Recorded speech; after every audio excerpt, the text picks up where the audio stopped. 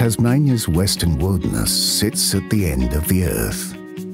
It's one of the last ancient Gondwanan wildernesses on the planet and is protected for the rest of time as UNESCO World Heritage. You can explore it now like never before, honouring the tranquility of this magnificent place with revolutionary quiet cruising technology aboard Spirit of the Wild. Here, the Gordon River runs hard and mighty through ancient mountains,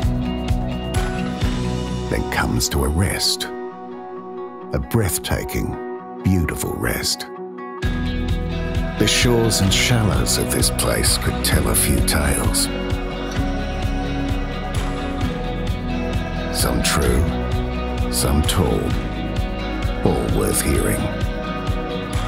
Those who have visited long to return, to wander through ancient rainforests,